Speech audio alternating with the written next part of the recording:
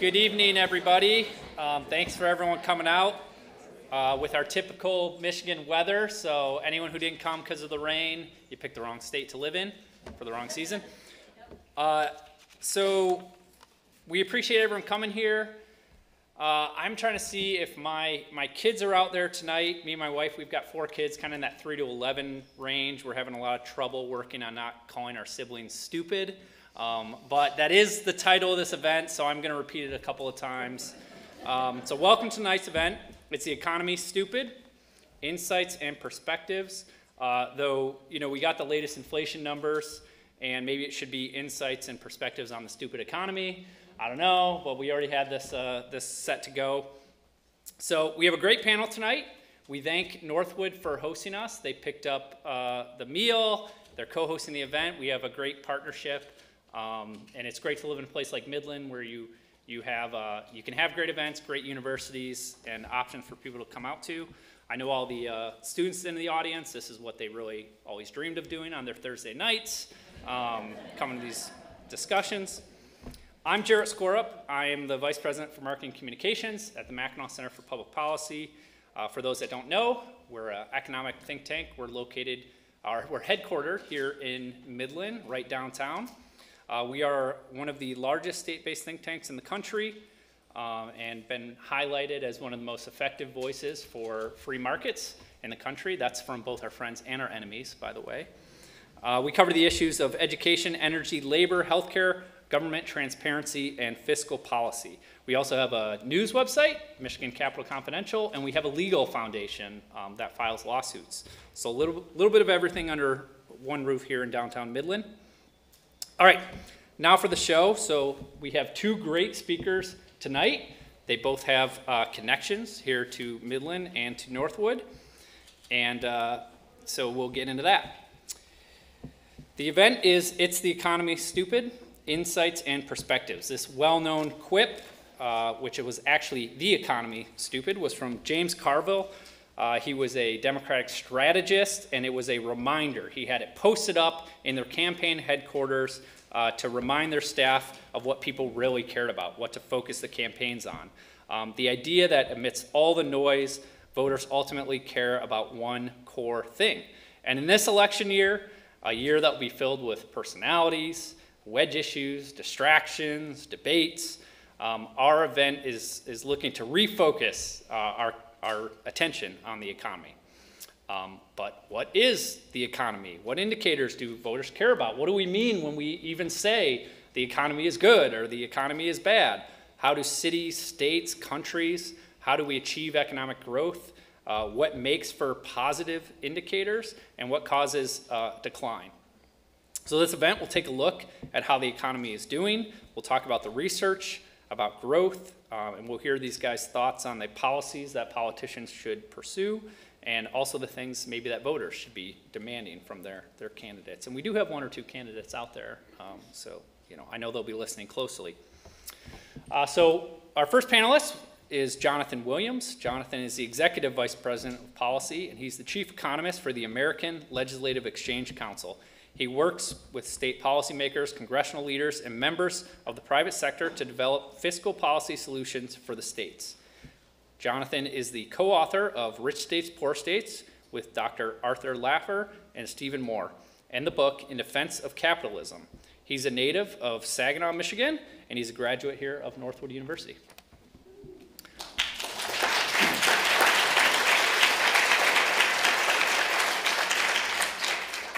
After Jonathan, we'll hear from Michael LaFaive. Mike is the Senior Director of the Maury Fiscal Policy Initiative at the Mackinac Center for Public Policy, where he has worked since 1995. He's the author of hundreds of essays, commentaries, and 12 studies on fiscal policy topics. He's perhaps best known for his scholarly work examining state economic development programs. Economic development is in quotes. They don't always develop the economy. His studies and frequent commentaries on this topic have garnered him a national reputation as a respected critic of state and local government economic development policies. He has undergraduate and graduate degrees from Central Michigan University, and he also taught as an adjunct lecturer here at Northwood. And this is his first time, he tells me, back in this room since 2002, And I asked him what he was talking about then, and he named something I'd never heard of. So quite a while. So welcome back, Mike.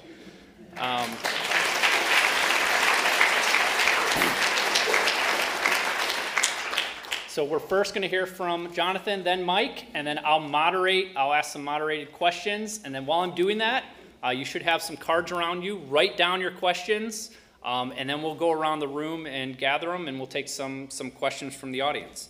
So Jonathan, you're leading us off. Well, thank you, Jarrett, and good evening, everybody. As I always like to say, greetings from the land of make-believe, Washington, D.C., where I am based. As the great Ronald Reagan, President Reagan always said, Washington is an island surrounded by reality.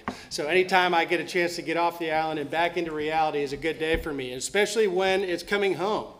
Being back at Northwood University, being back in Michigan, being back with my good friends at the Mackinac Center, who I've had the chance to work with in many, many policy battles over the years.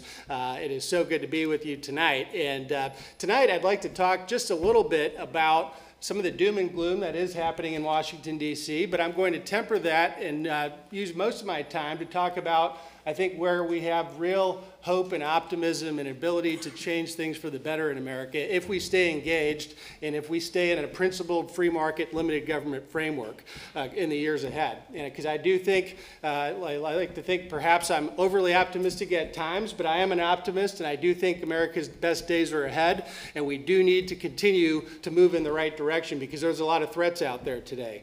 So for a minute, I just wanted to introduce, for those of you who are not familiar with the American Legislative Exchange Council, my organization. I've been there for nearly 20 years now, after graduating from Northwood in 2005, going to the Tax Foundation and authoring studies there. But ALEC is an incredibly unique organization and an organization founded on the principles I just talked about. But one other aspect of it I thought you all should know. I know we have Senator Dan Lowers here, a great ALEC member from the Michigan Senate. We may have some others that have been involved with ALEC or are currently involved with ALEC.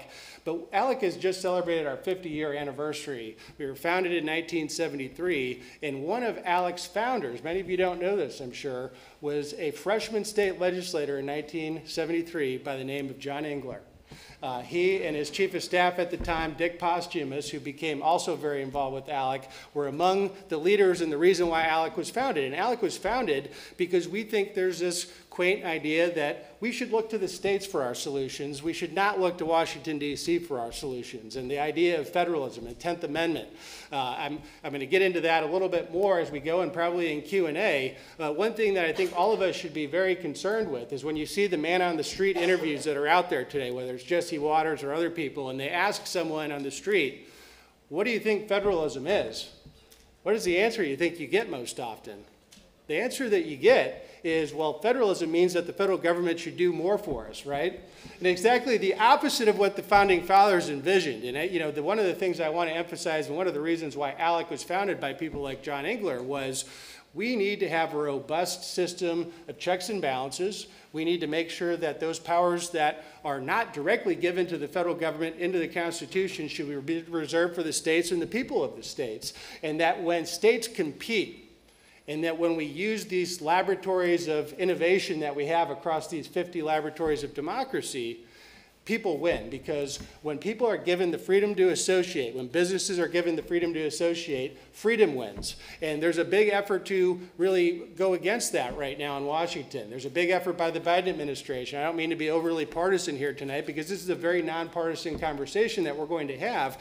But the Biden administration, I think goal number one, other than perhaps grow the size and scope of government, is to reduce the ability of states to have autonomy and create policy for themselves, because they realize when people compete on the merits of policy, the freedom-based policies, limited government and free markets, those states are the states that are winning today in this race as people vote with their feet, as we like to say, as businesses move from state to state across state lines. And so let me explore a little bit today in the few minutes I have in the opening.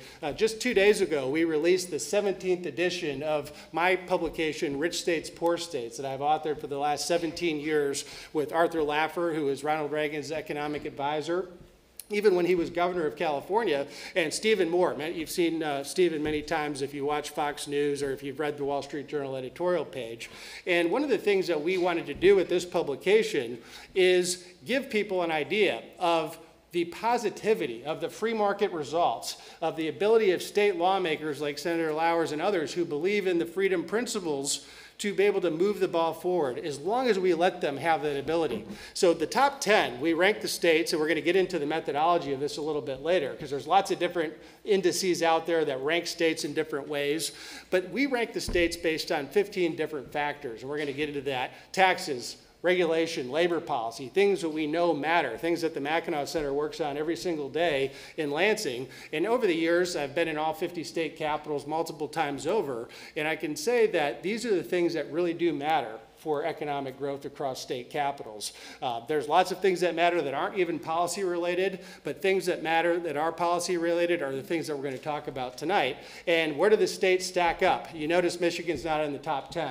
Is that a surprise to anybody in this room, given what's happened in Lansing in the last couple of months especially, right? With the repeal of right to work, with tax increases being threatened. The states that here are the high-flying states when it comes to the most competitive states in America. Utah, number one. The Utah folks, number one for all 17 editions of Rich States, Poor States. So there's a whole lot to unpack from Utah, and we can get into that in Q&A. There's tons of great lessons, whether it's property tax limitations, whether it's their flat tax, whether it's the pension reform that they've done, or something very innovatively I'm going to get to probably in Q&A, and that is their ability to push back against federal overreach. Because one of the most dangerous things that we have going against us, as I mentioned, the Biden administration's efforts to really go at federalism, is the allure of the so-called free money. That Washington, D.C. dangles out in front of states, and they say, well, take the money, and then, of course, the consequences come later, because there's always strings attached, and as the great Milton Friedman would say, there's no such thing as a free lunch. Utah has helped to push back against that. Idaho, Arizona, North Carolina, Indiana, our competitors at the southern border in Michigan, our own southern border in Michigan. I remember the days when Mitch Daniels was governor before the Michigan comeback, before Michigan's right to work and tax cuts. They used to put billboards on the state line to say, come in Indiana for lower taxes and less regulation and better business climate. Guess what? Because of what's happened in Lansing in the recent weeks and months, they're going to do that again. And you can see Indiana is one of the most competitive states in America. Texas, a long competitive state in our ranking system, one of the big winners this year. And you can see some of the other big freedom states, South Dakota, Wyoming, Oklahoma, and North Dakota. And the worst of the worst. The good news is Michigan's not on this list either. Michigan's middle of the pack, and we can talk a little bit about that and unpack that later. But no surprise probably here, New York, 50th out of 50, Vermont, Bernie Sanders, Vermont, Illinois, our best economic development partners in the Midwest, as I always like to say, our friends in Illinois, shipping jobs and individuals our way. California and New Jersey round out the bottom five.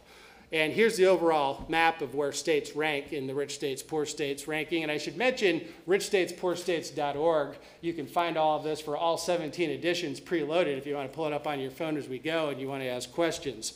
But let me just say, this is not just an academic piece of theory. This is about how real-world economics work, the role of incentives, the role of states having really a policy resume, whether they like it or not. States are changing policy, and states all around them in this dynamic marketplace of ideas are changing policy as well. I think as Rand said at one point, you can ignore reality, but you can't ignore the consequences of ignoring reality. And that is what states do in many cases. They try to ignore reality, but at the bottom line, as long as we have this dynamic marketplace of individuals being able to vote with their feet across state lines and go from one state to another, and businesses doing the same, states can't get away with having bad policy for too long. And this is 12 months worth of data, ladies and gentlemen, right here. Here are the freedom-loving states, and here are the rewards of good policy and what that's meant for their states. Florida now, the free state of Florida, under Governor Ron DeSantis and a very free market state legislature, 12 months, they've gained nearly 200,000 new residents, and these are on net numbers. So on net, Florida's gained nearly 200,000. This is just Americans deciding to move from state to state. That's not birth rates or death rates. That's not international immigration. That is just Americans voting with their feet because they believe in the kind of mix that Florida provides for them. Texas, the second fastest growing state in the country. If there are any Texans here, you probably don't like the fact that you're number 2 in this category. Texas always has to be number 1. They're number 2 in this category, North Carolina, South Carolina, and Tennessee. But let me focus on the first 2 states for a second, because when we're going to get into this, I had a piece in the Detroit News in December, I guess it was, to critique the growing Michigan together concept that has gone on here. Because the one, I think, critical element I would think about if I were putting together a commission to say, how do we grow population in our state, is, well, maybe look at the states that Michiganders are leaving and going to when they leave the state of Michigan. That wasn't really considered, clearly, based on the policy recommendations and some of the discussion coming out of that report. But as it turns out, Florida and Texas are 2 of the biggest locations that Michiganders pick up and leave and go towards and vote with their feet. Now, what do those 2 states have in common, other than being big states that are governed by pretty right-of-center individuals as governors and legislators? What policy element do they have in common, or elements? Anyone want to take a guess? There you go. I heard it. You guys are a very informed audience here. So they are both right-to-work states, where now Michigan is not a right-to-work state, unfortunately, and they are both states that avoid a personal income tax altogether. That is an incredible economic development benefit, one of the key reasons why we see growth across state lines. And this isn't just 1 year. Look at the 10-year numbers here based on U.S. Census. This goes from 2010 to 2020. And Utah, number 1 in rich states, poor states, the fastest growing state in America. But Texas, Idaho, Nevada, Arizona, of course, Florida is close behind. Many states there with no income taxes or lower tax burdens. And then the states that are the big losing states from population. California, incredibly, in the last 12 months has lost nearly 340,000 people on net, despite having some of the best weather on earth, right? If you've ever spent any time in California, I go to Santa Barbara every year, host an event at the Reagan Ranch, and I just wonder to myself, how do these folks in Sacramento screw up this royally beautiful state that has just got the best weather and so many things going for it? It turns out big government policies, liberal agenda, high taxes have driven out even folks that really do want to stay there. Of course, New York, Illinois, New Jersey, and Massachusetts, probably no surprise to anyone here. The Michigan record, obviously, still work to be done, a ton of work to be done. But on the optimistic side is look at the numbers at the tail end of the single state recession and Jennifer Granholm policies. Before right to work were some of the very worst years in Michigan history when it comes to this outmigration. You can see a marked improvement while still losing population after the right to work and tax cut period. What I'm afraid of is, of course, the future, the big question marks that we have in 24, 25, and 26, now that there's the uncertainty around tax increases. I know there's the valiant effort, even with the legal work of the Mackinac Center, trying to bring back the lower rates that were promised. There's a promise that we need to get back to the under 4% John Engler rates on the personal income tax. Of course, that's a big question mark. And of course, there's also right to work now in question. So with that, let me just put up the QR code. And this is the Rich States, Poor States report, so you can delve in, because there's, as you can tell, a whole lot of information there over 17 years that we've put together, and a very limited opening period of comments here I wanted to give you. But let me just say this. While there is doom and gloom in Washington, clearly, 35 trillion reasons why, if you've looked at the national debt clock recently, the interest on the national debt is going to surpass every government spending program, save Social Security and the Department of Health and Human Services. Folks, that's the interest on the national debt that we're getting absolutely zero for right now, because we've racked up the credit card bills at the federal level, and there's no relief in sight, at least currently in Washington. It's been a bipartisan spending binge for far too long. That's something that's a pox on both of the houses out there in Washington, D.C., because people haven't got it under control. There's a whole lot, as he said, about those new inflation numbers. Anybody that thinks we're out of the woods yet when it comes to inflation in the economy, we have a whole lot of bad news ahead, I think, if you believe that. If you've seen markets, you've seen the reactions. The folks, the betting markets show that there's probably less than a 20% chance of any interest rate cut this year, and the equities markets have priced that in.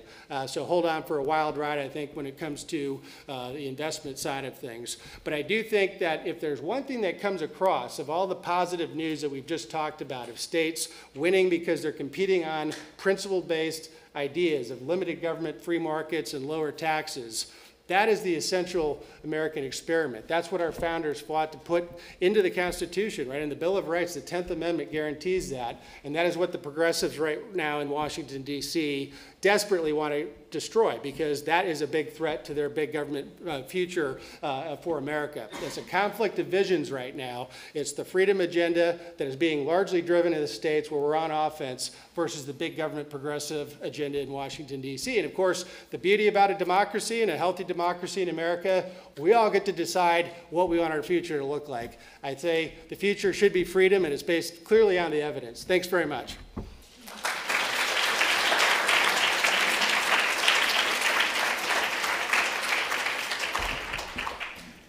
Well, thank you very much, Jarrett, for your introduction. Jonathan, great presentation. I've used Jonathan's guide for many years at the Mackinac Center to write persuasive op-eds and blog posts myself. I use it in discussions with policymakers and opinion leaders. It's really a fantastic guide for demonstrating the importance of sound economic policy, and I'm happy to continue using it in the future and referencing it. So great work. Jonathan mentioned that his was not the only index that's out there, and I want to briefly touch on another one that you may know about, but if you don't, I'd like to dig down into some of the details with it. It's called the Economic Freedom of North America Index. Have you ever heard of that index? Terrific. My colleague, of course, should have heard about it. Well, this is created by the Fraser Institute, and they define economic freedom as the ability of individuals to act in an economic sphere without undue restrictions. And they've published their index every year for the last 19 years and have spent a great deal of time and treasure trying to perfect proxy variables with objective data that they could use across Canadian provinces, U.S. states, the subnational government, and Mexican states as well.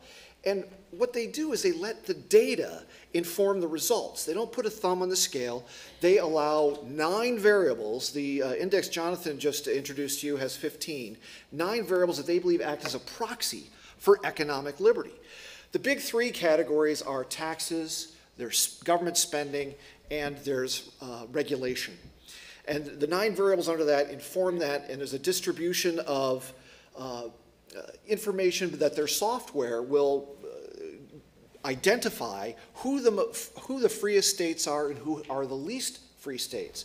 And then the scholars at the Fraser Institute, they'll look for correlations between their findings, where the states end up in the index, and outcomes that a lot of people care about. Now, in the last index, 2023, the state of Michigan finished 31st in terms of economic liberty. Nothing necessarily to write home about. A long ways away from their number 1 and 2 states, very important ones. In fact, they're top 10 states. But coincidentally, if you look at rich states, poor states, the volume that was released this week, Michigan's economic performance ranking was also 31st. Now, we use different data sets, we use different methodologies. Part of their index uses a span of years versus the last year, and yet we still ended up with this at least correlation, this link for this year where economic liberty and economic performance were identical. But there are a lot of other interesting correlations that come out of both of the work of the Fraser Institute and ALEC. For instance, in the economic outlook rankings this year, there are 6 states in the top 10 that also appear in the Freedom Index. In economic performance, there's 4 that appear in the Freedom Index. In the Rich States, Poor States guide, Florida is the number 1 ranked state for economic performance, and it's the number 2 state in this Freedom Index. So is that really just a coincidence, or is there something more beyond just a correlation? Is there an association? Is there a causal link? I think the evidence suggests as much. Where we end up in this index, and Jonathan's, matters to where we will go in the future. It matters to our economic well-being today and moving forward. And this is not just an observation. Because this data is publicly available and has been around for so long, scholars around the world have used it in their own studies. There have been 370 articles, most of them scholarly ones published in peer-reviewed journals, that use this data, either the top-line numbers or the subcategories. And the overwhelming majority that find something find a positive link between economic liberty and things that matter to us, like economic growth, low unemployment rates, lower poverty rates, more entrepreneurship, and greater venture capital opportunities. And that's just a handful of them. These scholars have looked at all this from all sorts of angles. And not just in North America. They also have a global index that's very important that I hope we can get to in the Q&A. Now keep in mind, too, that the Fraser Institute data is 2 years old. It takes a while for the government to process economic phenomena and report the statistics before scholars get their hands on it. So any harmful policy that has been adopted by the state of Michigan will show up in the data, not next year, but 2 years from now at a minimum. I'm hoping that things improve, but given some of the policy choices recently, I'm not holding out a lot of hope unless sister states like Illinois get even worse and make decisions that keep us at least in the middling pack, number 31 or so. So there are vital metrics that have been released already that I want to share with you. You're probably familiar with some of these. For instance, most states caught up on their job-related or pandemic-related losses in the job category much faster than Michigan. We have the 13th slowest job creation rate in the country. We have caught up on the jobs we lost because of the pandemic and a little more, 0.5%. But that pales in comparison to the national average, which is 7 times greater than ours at 3.6%. Now, job growth is not the only measure of economic well-being. Economists use something called state gross domestic product. It's basically the value of all goods and services produced within geographical borders of Michigan. That allows us to compare our performance to other states. We're 28th in that category from 2020 to 23. 9%. It's middling. It's not terrible, though. We're not California or New York in the rankings. But it pales in comparison to the near 20% growth rate that Florida enjoyed during the same time period. It's also worth mentioning that half of the states in the Fraser Index are also in the top 10 states of growth as measured by GDP. Now, in Michigan, we had a chance to really distinguish ourselves in a positive way over the last few years against states that Jonathan mentioned, like Illinois, which is actually adopting policies and has that are actually much worse than we have, but some bipartisan and partisan policy choices have tacked really in the wrong direction. You may be familiar with some of these. One big one that I like to mention is that in 2021, there was a bipartisan effort to create a huge corporate welfare program known as the Strategic Outreach and Attraction Reserve Fund. Its purpose was to give tens of millions, if not hundreds of millions, to corporations selected by Lansing bureaucrats.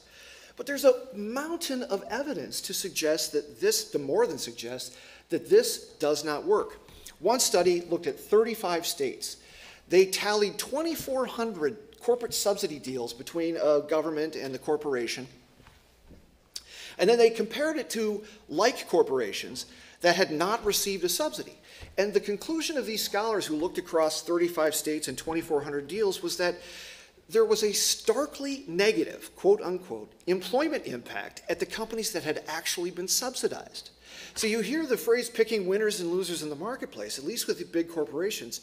This is a big losing strategy, and yet it was one adopted wholesale. In fact, since 2023, the state legislature of Michigan has authorized $4.3 billion in fiscal favors for corporations, a policy that has been proven time and again with hundreds of academic studies to be ineffective. Against this backdrop, and as Jonathan mentioned, leadership in Lansing actually fought a tiny across-the-board tax rate cut, a personal income tax cut that was put into law effectively in 2015 as part of a larger deal. Fought that rather than give up the $700 million plus that could be used for other spending. Research shows that taxes matter. The Mackinac Center actually performed a determinants of interstate migration study in 2010, and we found that for every 10% differential in personal taxes between Michigan and other states, An additional 4,700 of our fellow citizens left the state. So that tax increase we got in 2007 that many of you may remember, 11.5%, has been doing damage since, and yet we can't seem to persuade the legislature to let us keep 0.20%, which was owed to us from a 2015 law. We also have to worry about other items, including the repeal of our right-to-work law. This was a proven economic development program. Many scholars have found very positive links between right to work and economic growth, personal income growth, and migration. Not just migration, but even cross-border commuting. So when we had a right to work law in place, we may have been turning northern Ohio into the bedroom community of southern Michigan. The Mackinac Center did one of the most recent right to work studies out there because we wanted to see if there was an impact that could be measured from Michigan's law. And what we found was we looked at 3,000 counties across America and we compared the economic performance of states with right to work protection at the county level on the border with a state that did not have a right to work protection. And we found that the presence of a right to work law lifted the share of manufacturing employment on the right to work side of a border by more than 20%, at least for states that adopted right to work laws after 2000. It was still good for those beforehand, but just not as much. Other bad policies have been adopted. Prevailing wage law has been reinstituted, which will raise the cost of building public projects. There's a net zero carbon energy law that's been passed. My colleague Jason Hayes and a colleague of his in Minnesota estimate it could cost every Michigan household as much as $2,750 per year more going forward. So here's an economics 101 lesson I've long wanted to discuss with lawmakers. If you raise the price of just about anything, less will be demanded of it. So if you raise the cost artificially of living in Michigan, of working in Michigan, investing in Michigan, you're going to get less of it. Michigan's motto has long been, if you seek a pleasant peninsula, look about you. But if we don't do a policy about face, our new motto will be, if you seek a pleasant peninsula, move to Florida. Thank you very much.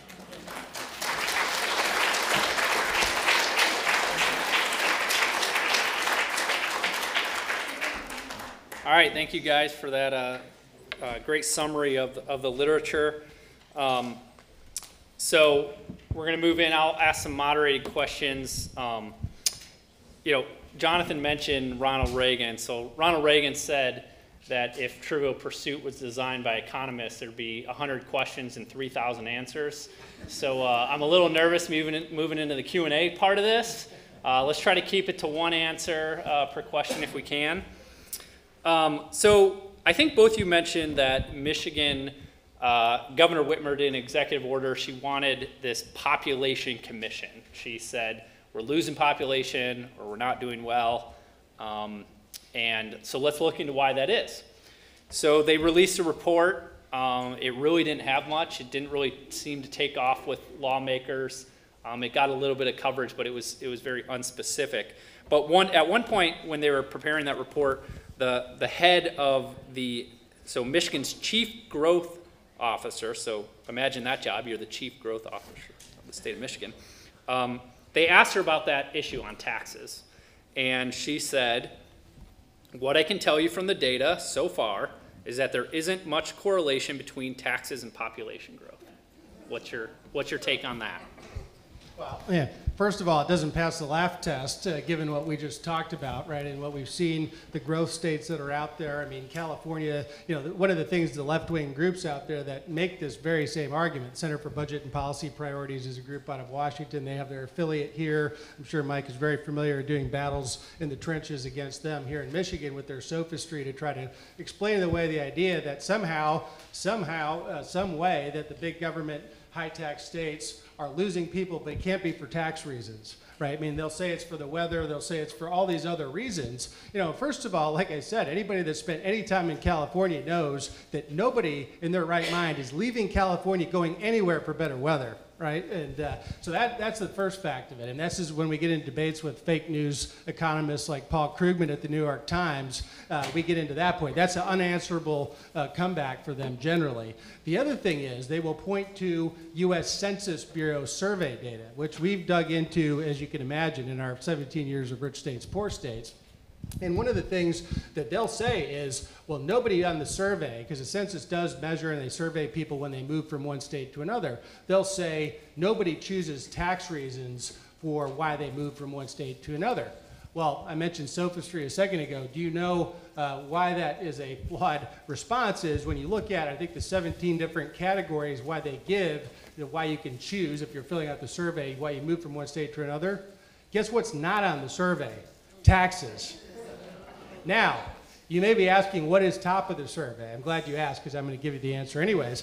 And that is, the number one reason why people move from one state to another, economic opportunity. They move for a job or for making their standard of living better in one state versus another. And a clear way to do that is to have government take less of your hard-earned money going from state to state, having a more reasonable government outlook, lower regulations. And of course, that is where we find in the data in rich states, poor states, the states that are winning are the states that have lower taxes or avoid income taxes altogether, keep a lid on property taxes, keep a lid of all those things that matter for people's standard of living.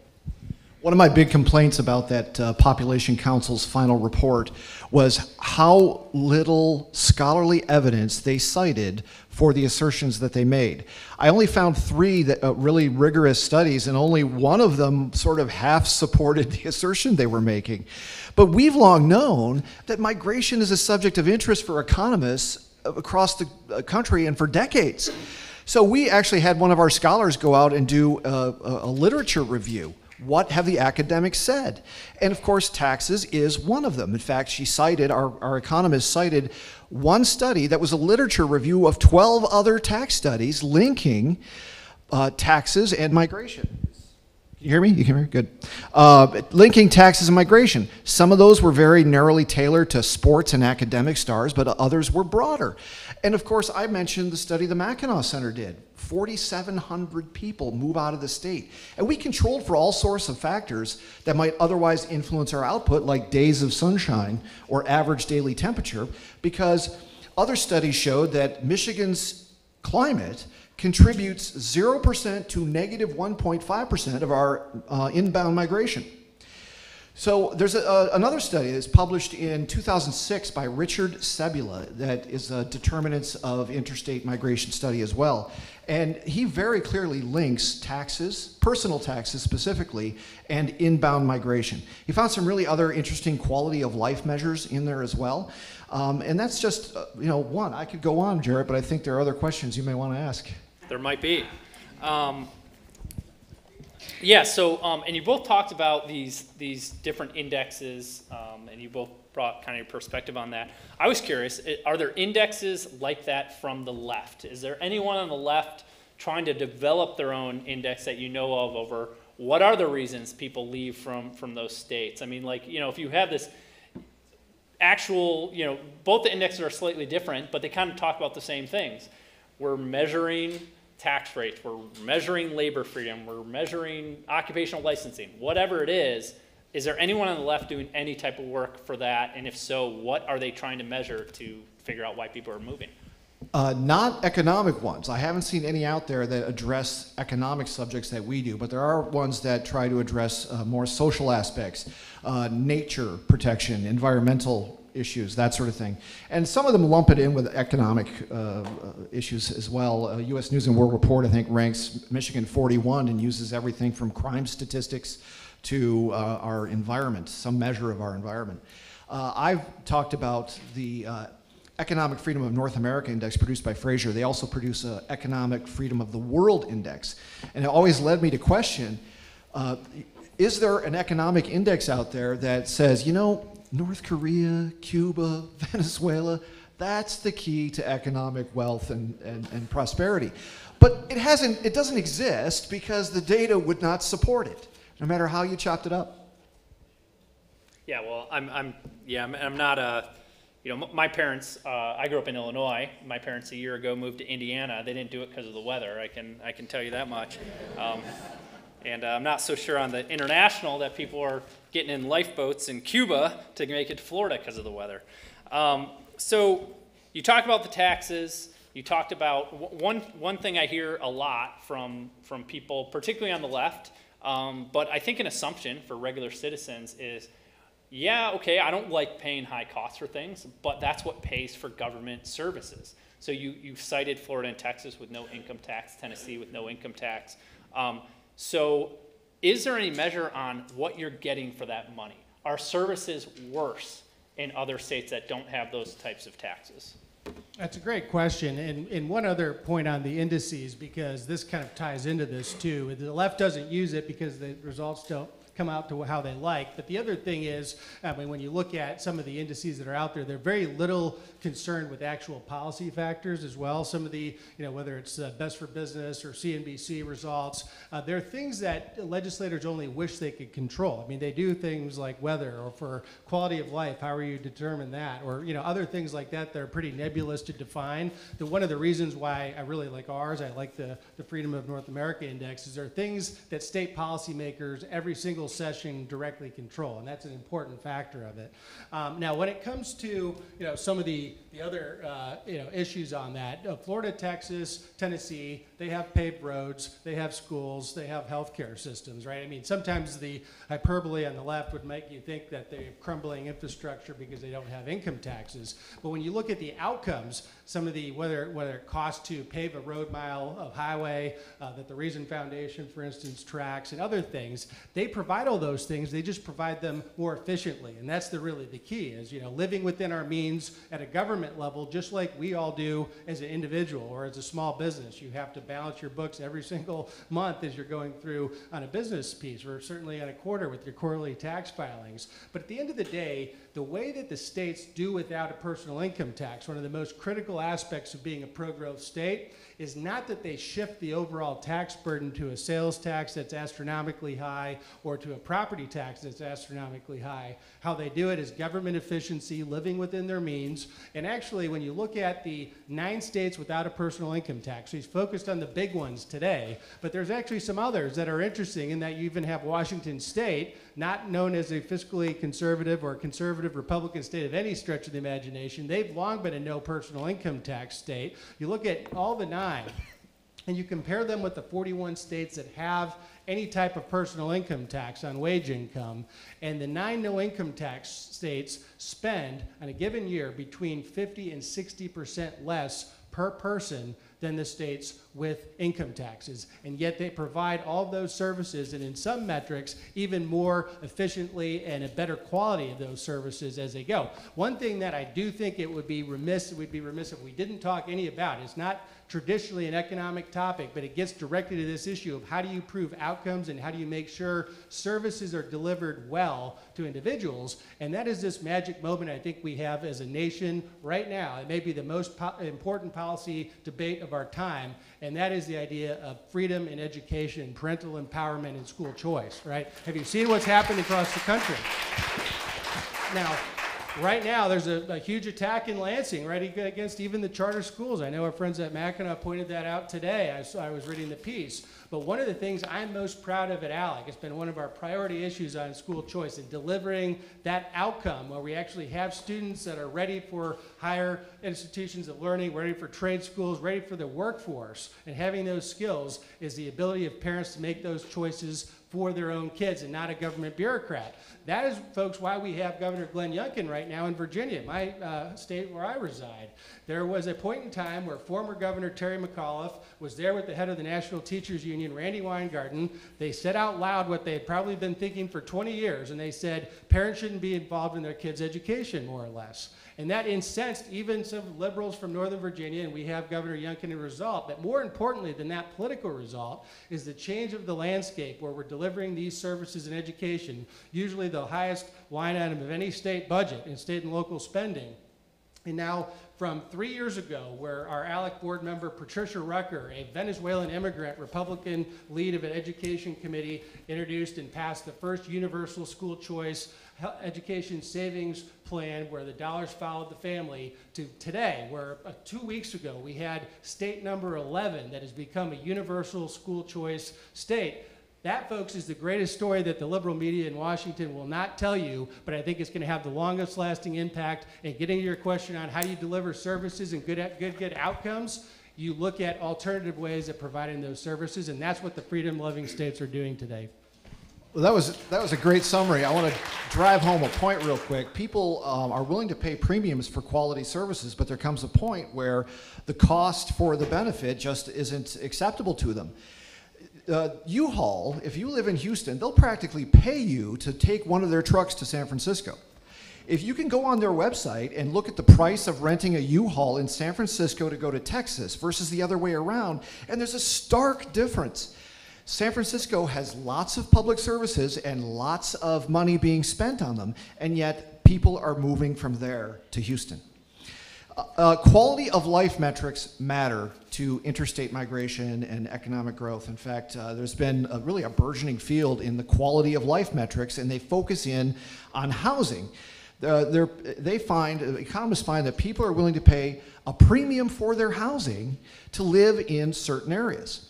And some of the things that they're looking for, quality public schools, our own literature review looked at that with an emphasis on quality public infrastructure as well. In fact, there's a study by John Hood. It's a literature review. He looked at 681 academic studies, and he was looking for policies that matter to economic performance. And 3 of the big ones were quality public services. So they matter, but like Jonathan said, you can't make them too expensive or let the quality provision slip. All right, well, we're going to move on to questions of the audience. We got plenty here. We got plenty of good ones. So we'll do about 10 minutes of these, and I will say we'll hang around afterwards. So if people want to come up and ask questions, and these guys are happy to share their views personally. So first question, if all this data is so clear and so available, then why is it that so many bad economic policies continue to be implemented? Should we get the senator up here? Well, that is the age-old question, isn't it?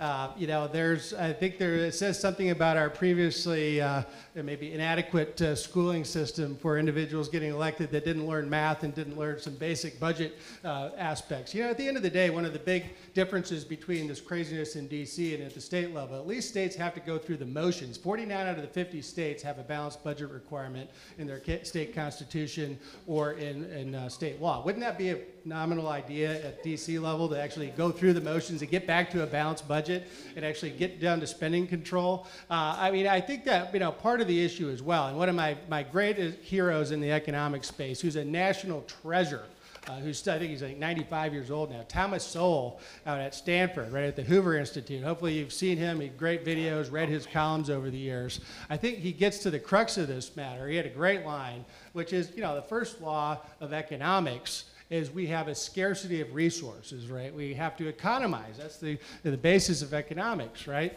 But the first law of politics is to ignore the first law of economics, right? And so that is inherently the challenge. You have folks that have, I think, the exact wrong incentives in many cases. Folks on the different sides of the arguments that Senator Lowers are out there to say, I think my political reward is if I hand out more goodies, and if I promise people more government and more things, people are going to like me more because I've delivered for them. And that is their incentive. And maybe it is working in their communities that people value that. That's part of the issue of misaligned incentives. Another misaligned incentive right now I think we have is far too many people are looking to throw bombs rhetorically and raise money and get on cable news instead of actually focus on the issues and the policies and the principled solutions to get work done.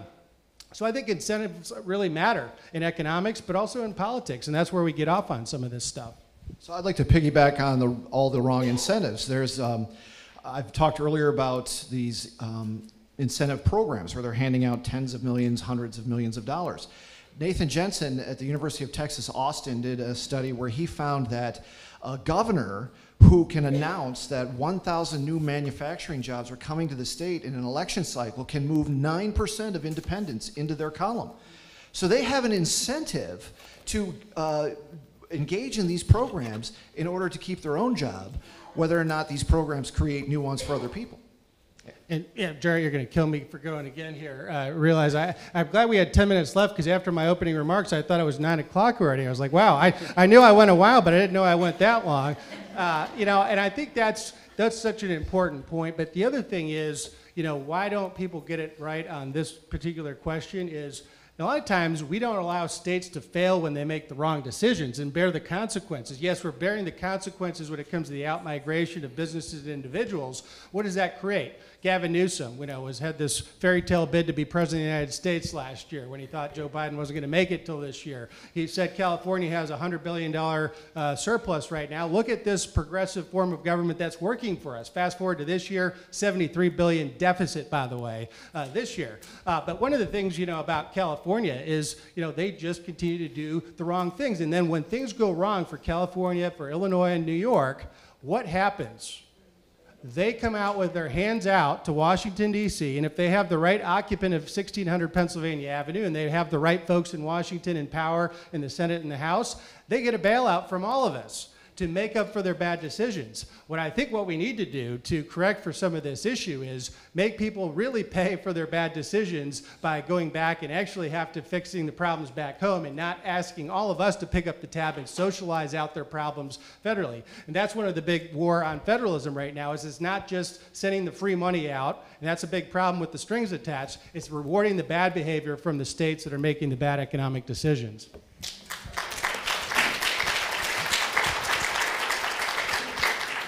All right, this is why we do the questions out there.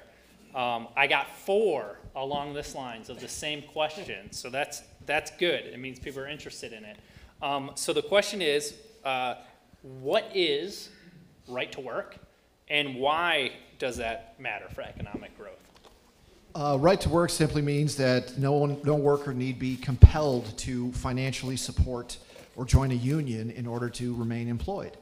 And that little bit of extra flexibility in a labor market does wonders for the economy in general, opportunity, and it drives migration. In fact, Richard Vedder of Ohio University, now retired, has said one of the great untold stories of American migration is the link between the presence of a right to work law and migration. 4.5 million Americans on net balance moved from non-right to work states to right to work states from 2010 to 2020. Now I'm sure that people didn't wake up and go, oh, Texas is a right to work state, I should have moved there a long time ago. But it represents an opportunity, and for a long time it has signaled that a state is open for business. So I think that Jonathan could probably piggyback on that one. No, that's exactly right. And I will just be really simple and short with this answer, in that a lot of times as we've traveled to 50 states, we talk to businesses and they use rich states, poor states for why they move from one state to another. They look at the policy environment in one versus another. They look at taxes, of course, but right to work is one of the most important of the variables we look at, because as we talk to these businesses, we talk to governors, as they talk to the economic development agencies when they're not picking winners and losers and they're actually trying to get businesses in more naturally, they say this is a yes or no variable. Like if you're not a right to work state, for many businesses out there, you're not even in consideration. No matter how good your weather is, no matter what other kind of policy environment you have, it's a yes or no variable. It's as simple as that as a business decision. All right, well, we'll do our final question here, and another great one, something I was curious about. So when you're looking at these migration statistics and when people move, what types of people are moving? Is it just rich people who are able to move? Is it low-income people? Is it mid-income? Who's actually moving? Is it young people? Is it old people? We hear a lot about we need to get our young people into our state, or talent, or something along those lines. So how do the migration figures move? You want me to? Yeah, I'll address that, and then Mike can, bat whatever I miss out on. I'm sure he'll have a couple other good points on this. What we find is it's a good mix, as you can imagine, right? I mean, there was just a story, I think, in the Wall Street Journal today, some of you may have seen it, how millennials, as they're moving to cities, as we all know, and rural areas are losing to suburban areas and urban areas, and that's a long-time trend that we expect to probably continue, but they're not going to New York, Chicago, and LA. They're going to cities that are medium-sized cities that have a lot of the amenities that they're looking for, but not the costs. I mean, that's a key element of millennials moving from state to state. Obviously, as we know, as I mentioned earlier, from the census data and the survey work, the number one reason why people go from state to state is for economic opportunity and for a job. So that's a big driver for millennials. Then you have, I think, the business owners out there, whether the big businesses that we've seen, big companies like Oracle move from Silicon Valley down to Texas, and there's tons of examples of big publicly traded companies that move. Sometimes they move for the right reasons, sometimes they move for the wrong reasons, probably with the handouts and other things that happen, but a huge element of business leaders that are moving from state to state, and one that I think is perhaps the most influential and directly controlled to the personal income tax and connected to it, because the vast majority of small businesses across the United States, which, by the way, ladies and gentlemen, are the net job creators and have been for a very long time in the United States, they're pass-through entities. The vast majority of them are subchapter S companies, LLCs, others that pay on the individual side of the code. That's why when you're looking at a policy environment and things to change, the personal income tax is so important. The small businesses moving from state to state are moving, I think, more directly connected to the policy environment. Now, the big challenge, and one of the biggest first questions I get always when I'm out giving a talk, is what about if I'm in Texas? What about North Carolina, Florida, the inbound migration states? What about all these Californians moving into our state? Are they going to bring their bad ideas with them? And that is a really important question. Now, this isn't a political discussion tonight. This is an economic discussion. But I can tell you the small businesses moving are generally conservative free market folks leaving California to get out of there because they're not wanted. Capital goes where it's wanted and it leaves where it's not wanted. That's a clear incentive. The challenge that Mike and Jarrett and I and all of us have, if you believe in what we're talking about tonight in free markets and limited government, is when the companies go, employees go with them, and employees, for good reason, I have 2 small kids at home, they're more concerned about getting their kids to soccer practice on time than they are looking at the policy environment necessarily in a state. So it's up to all of us to tell this story, connect the dots for people as to why is it you have a job in Texas and you didn't in California? Why do you have a better job in Florida than you do in New York? And why do you have a better standard of living in Arizona than you did in Illinois? That is the task ahead of us. Thank you. Great segue. Dean Stanzel is one of the authors of the Economic Freedom of North America Index, and he's a Southern Methodist University economist in Texas. And he investigated empirically the question of Californians moving to Texas. And his conclusion was those moving have more in common with Texans than they do with Californians. So a very interesting finding from Dean. And we have a scatter plot on our website. It's in an article about population, and James Holman demonstrates using data on where people are moving by age cohort. And he concluded young people are moving to the same places that older people are moving to. Perhaps for different explicit reasons. A retiree, evidence shows, will look for more amenities like parks, recreation, miles of shoreline, access to water, that sort of thing. But by and large, older people are moving to the same places younger people are. All right. Well, please thank our panel.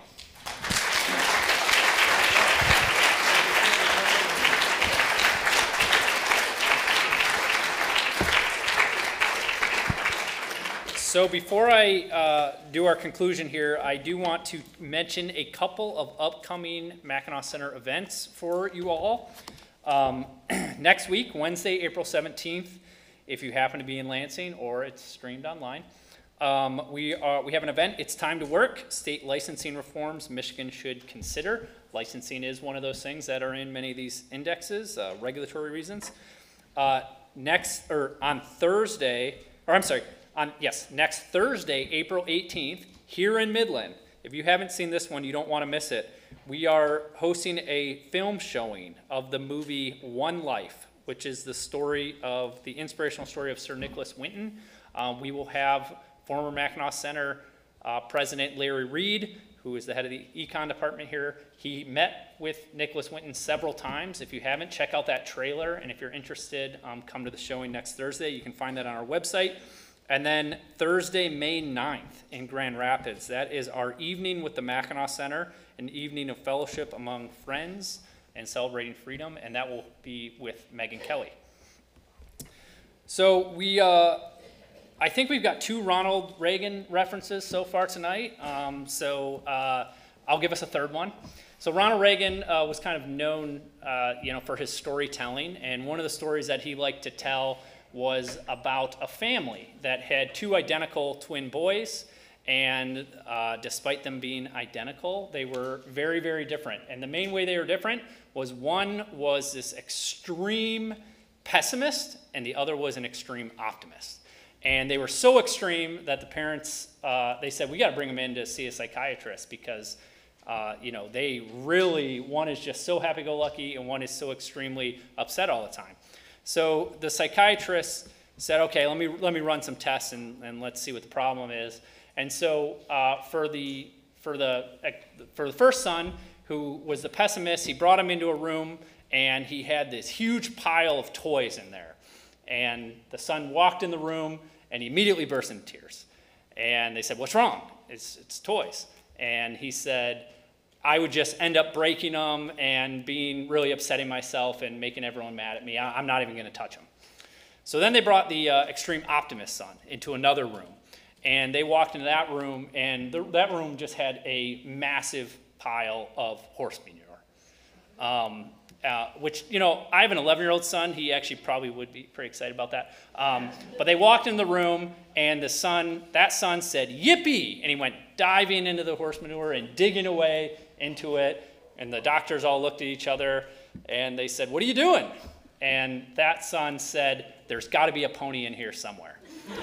So this talk tonight was, we had some good reasons and things to be excited about pessimism. We had to be optimistic about some states, but we got a lot of pessimism. We got a lot of Michigan not doing well on these rankings, things that we have to fight, things we have to worry about. And I feel like that gives you a lot of time where you're losing hope, and you might be more the pessimistic twin. I want to encourage you to be more the optimistic twin. Join ALEC, join the Mackinac Center. We pride ourselves on being happy warriors on those things. We live in a country, it does not promise happiness or prosperity, only the opportunity for it. And we got to build that opportunity ourselves. So with that, please continue supporting these organizations, and we look forward to seeing you at the next event.